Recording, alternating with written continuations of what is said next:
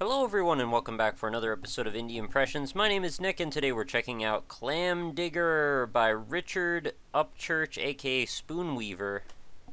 A very strange string of words I just said there. Anyway, this is one that was suggested by you guys for me to check out for the show. It's something to do with finding parking. And I'm not sure where clams come into the mix here, but we're going to figure it out right now. We've got a Game A, a Game B, top scores, worst scores. It's nice that they keep track of the worst scores. You know, you need that. Let's try Game A. Start at the beginning. That's an angry phone. Yes, pick that phone up, please. I can dig more clams than you, stupid. Nuh-uh, boy. We're gonna do it.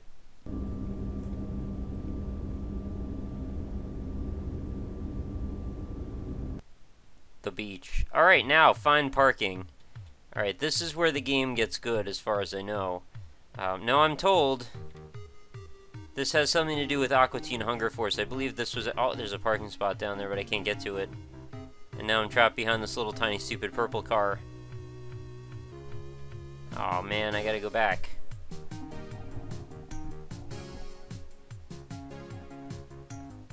So I guess this was... Oh, I just ran over a man.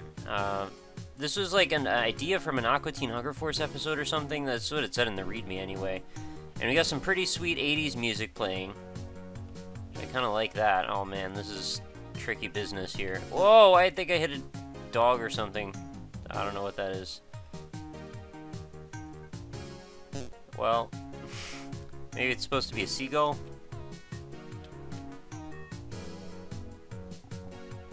I mean, this is kind of like what it's really like at the beach.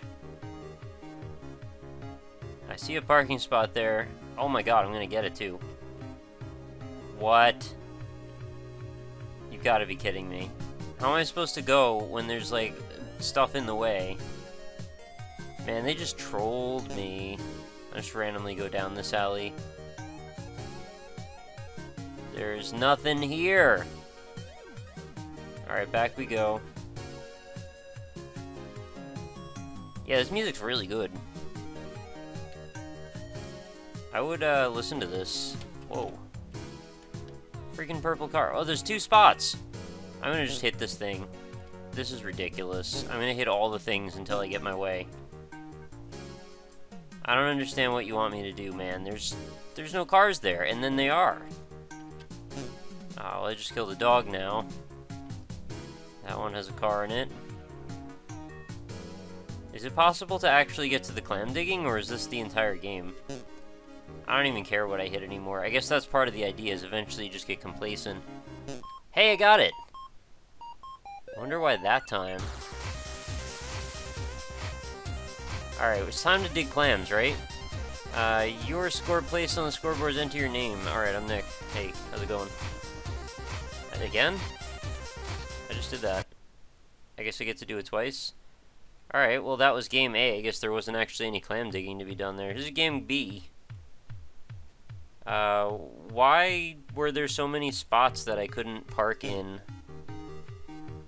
that eventually the cars stopped showing up? Like, I don't understand. Are you supposed to, like, trigger the cars to show up, like, 4 or 5 times and then eventually just lets you have it?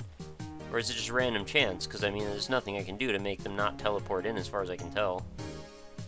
Yeah, that's right, get out of there. Now you're trapped. You can't hit that bird or whatever, right? There's too many animals walking around in this parking lot.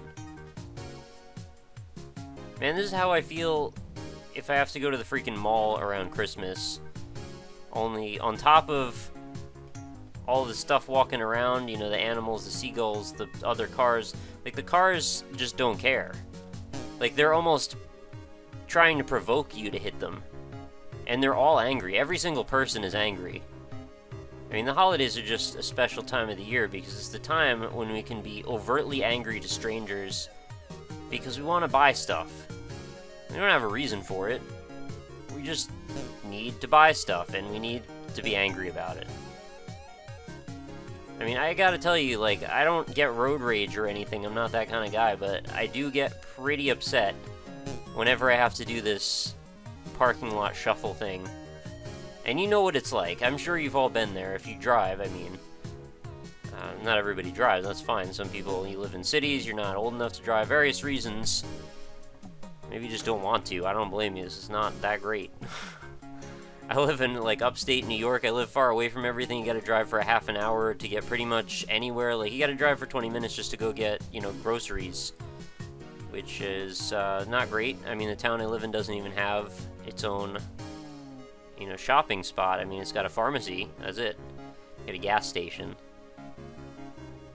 But, you know, you don't have to live in a place like that. It's not good, generally, to have to drive that much. And, you know, preferably, if you can, it's better to just take a bike. I think that's ideal. Oh, come on, the freaking dog ran into the car that time. That wasn't my fault. I'm just gonna run down this human being. I win. I don't know what I did differently to win this time.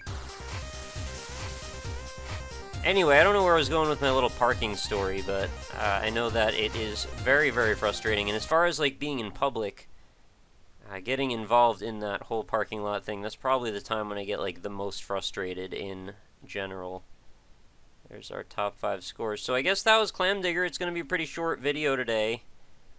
I don't really think of what else there is to talk about when it is to do with this. Really, it's all about the parking. It's not so much about the clams. Maybe there will be a game in the future where we'll get to explore the options of how we can dig faster than our bro. I have a feeling Game B is just Game A without the cutscene at the beginning, which I guess is fine. It's got like a weird, like, Oregon Trail feel to the art style to it. It's kind of funny. I mean, it's obviously just like NES sprites and all that. I mean, it's not really an especially original or crazy new idea or anything, but, you know, when it's done well, it's done well, and I think in this case it was just fine. I think it was appropriate. I mean, I've never really played a game that was just strictly about parking. Of course, I'm also sort of thinking of Cream Wolf a little bit with the driving around thing and, like, hitting people. Although, could you hit people in that? I think you just gave them ice cream. I think that was about it. You hit them when you were the wolf, and then you want to just tear them limb from limb, but that's just how it goes when you're a wolf. That's just the way it is. This is the life that you live when we're wolf. There's apostrophe in there. You know what I mean. Alright, so that's going to be the end for Clam Digger. I hope you enjoyed this somewhat short indie impressions video. I try to keep them at least 10 to 15 minutes long generally. Sometimes they get a little overboard and they go like 45 minutes to an hour long. Those ones are probably a little too long, but somewhere in the 15 to 25 minute range is like the sweet spot for me. Let me know if you feel the same way, but occasionally you just got to do one that's fairly short.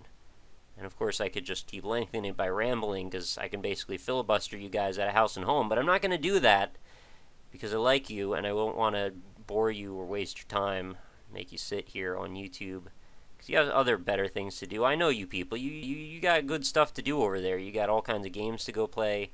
You got friends to talk to. Anyway, I think I just started doing that thing I said I was not going to do. And don't get started on the you people thing. That's not funny anymore. That joke's over with. It's seen its 15 minutes of fame. Yeah, I'm totally just filibustering you guys at this point. I'm sorry. Let's wrap this episode up.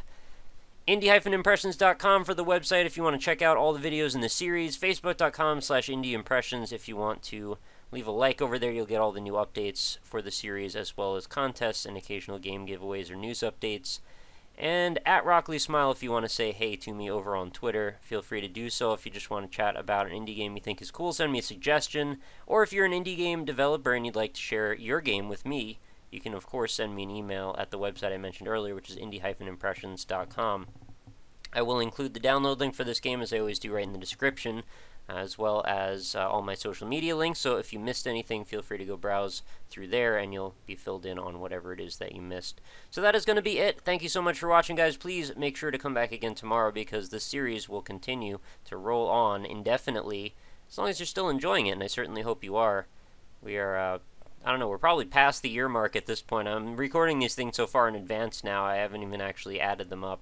But it's okay, there's going to be some sort of a celebratory something or other coming up for that, so don't worry about it. Don't think you missed anything, is what I'm trying to say. So I hope you have a lovely night, and I will see you again tomorrow.